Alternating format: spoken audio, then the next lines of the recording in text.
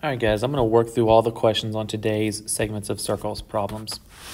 The first one, we have a secant and a tangent, and the rules for these are outside times total equals outside times total. So what that would look like for the tangent is that the outside is the total, so we just square it. And for the secant, the outside part is 9, and the total is 9 plus x. So that'd be 225 equals 81 plus 9x. Don't forget to distribute. So that means that 9x equals 225 minus 81, which is 144. So x equals 16. Crushed it. Chord rules. Part times part. So 4x plus 2 times 8 equals part times part, 9 times 4x. I like to divide first when possible. If I divide both sides by 4, this becomes 2. And that becomes a little bit easier. So that would be 8x plus 4 equals 9x. So x equals 4. But part times part equals part times part was the premise. Secants, outside times total, that'd be 8x on the outside. The whole thing would be 8x plus 6x, which is 14x, equals outside 7 times the whole thing would be 16. I like to divide first. Divide both sides by 8. This would be 2. Divide both sides by 7. This would be 2. Divide both sides by 2. This would be x squared equals 1, right? We have x times x equals 1. So x equals plus or minus 1, but you can't plug in, like negative 1 would make that negative. So it's just the positive 1. Here we have a tangent again, so it's x plus 3 squared, which we write out as x plus 3 times x plus 3, and we have to distribute. You have to distribute all of that, and you're going to get x squared plus 6x plus 9. The other part is outside x minus 3 times total. Well, the total would be x minus 3 plus 16, which is x plus 13. So we distribute that all out as well, and we get x squared plus 10x minus 39. So this equals x squared plus 10x minus 39. Subtract x squared from both sides, and you are left with 6x plus 9 equals 10x minus 39. So x is going to be 12. We would get 4x equals 48. So x is 12. Now they also want to know how long is nm. 12 plus 3, nm would be 15. Here we have another situation, outside times total. Well, because it's tangent, we can just square that number. So that's x plus 8 times x plus 8, which is x squared plus 16x plus 64. Up here we have outside 12 times total would be 12 plus 15, which is 27. 27 times 10 is 270 plus 54 is going to be 324. Let me type it in. 12 times 27, 324. So that's going to be 324. So this equals 324. Subtract the 324 over 64 minus 324, and I get x squared plus 16x minus 260. Remember I said if you have big numbers, try the most obvious. And the most obvious one here is 26 times 10, and that's the one that works. It's going to be plus 26 and minus 10. So x equals negative 26 or positive 10. Now, if I plug in negative 26, that's bad news. That's not going to work. So it's got to be positive 10. Which means HG would have to be 18. 10 plus 8 is 18.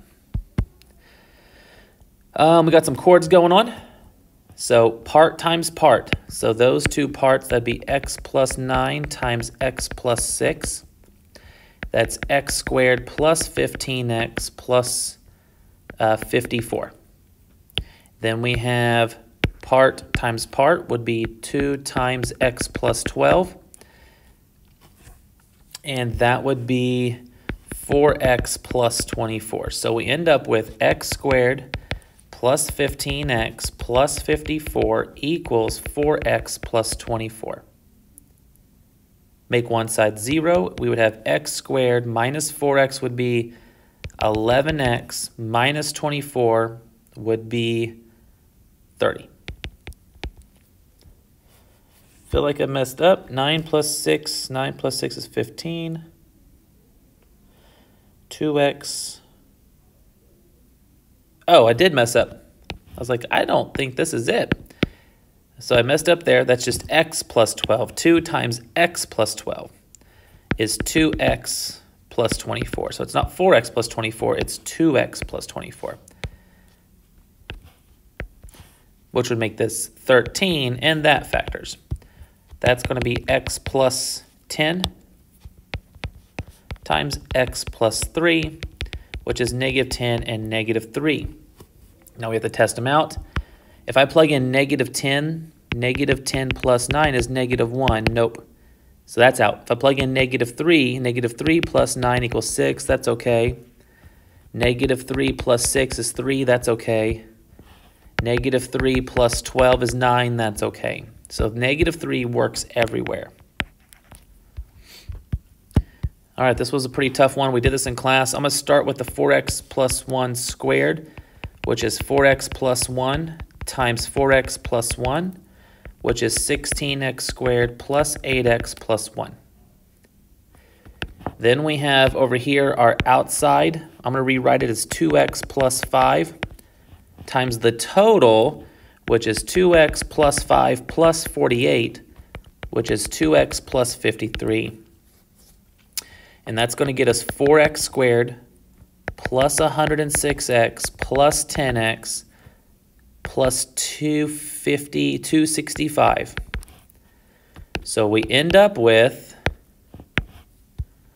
16x squared plus 8x plus 1 equals 4x squared plus 116x plus 265. Clean this up. I want my x squared to stay positive, so I'm gonna move the left side over. This will be minus 4x squared, that's 12x squared, minus 116x, that's minus 108x, minus 265, that's minus 264, equals 0. Now I told you today is only leading coefficients of 1, so this is divisible by 12, giving us x squared minus 9x minus 22, so that's x minus 11 and x plus 2, so x equals 11 or negative 2. But when I plug in negative 2, I get negative 7. That can't work. Nope. So x equals 11 is the only number that actually works. Here it tells us it's going to be quadratic formula. We have 12 squared equals outside x times total. Now guys, the total would be from the intersection all the way to the opposite side. If that's 3, then these are both 3. So the total is x plus 6. So that's x squared plus 6x equals 144. That's x squared plus 6x minus 144 equals 0. So that's a quadratic formula. I need you to show your work. Negative b plus or minus the square root of b squared minus 4 times a times c all over 2 times a. Let me get that in the calculator.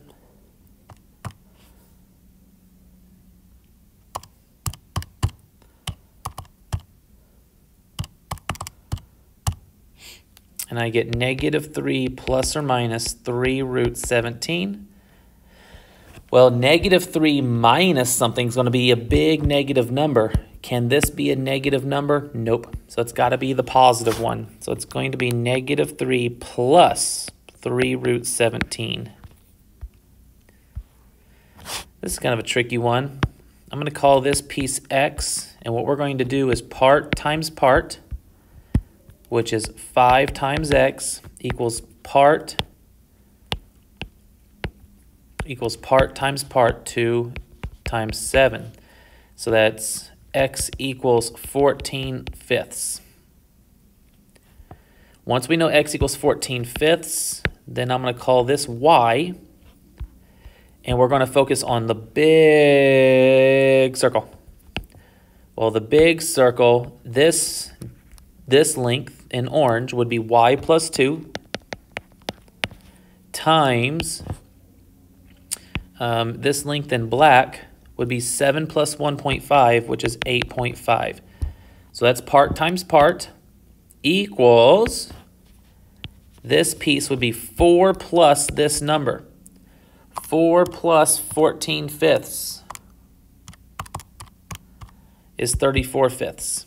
So that equals 34/5 times this part over here would be 10. Excuse me.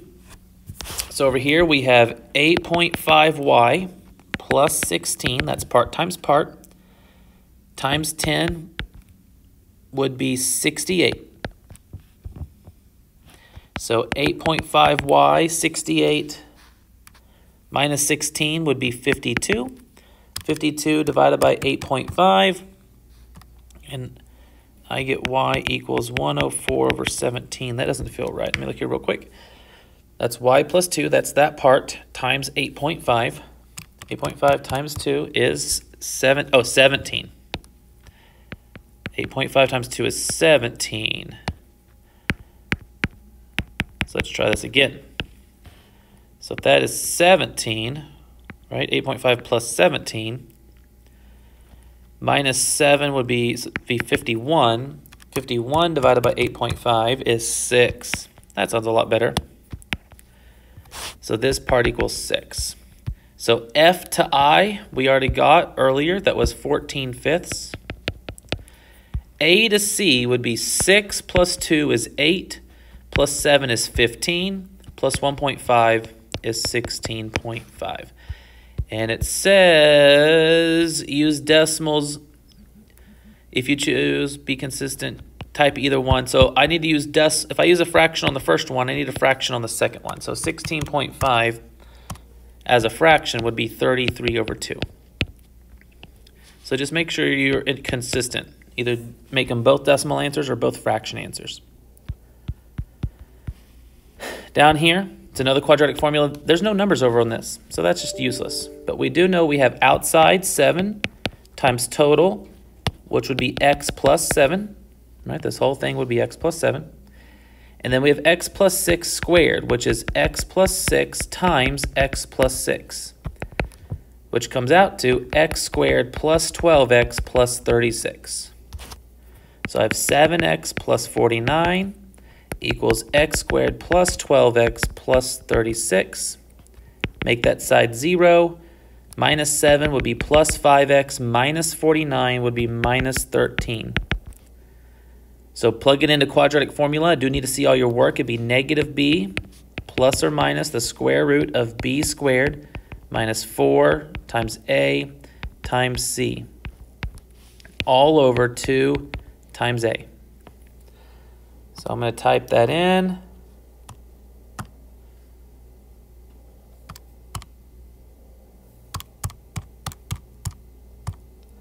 And I get negative 5 plus or minus the square root of 77 all over 2. Well, the negative 1, root 77 is more than 8. Negative 13, yeah, that's going to, divided by 2 is still bigger than 12, bigger than 6. It's not going to work. So just the positive one is going to work. So it's negative 5 plus the square root of 77, all that divided by 2. That's all she wrote.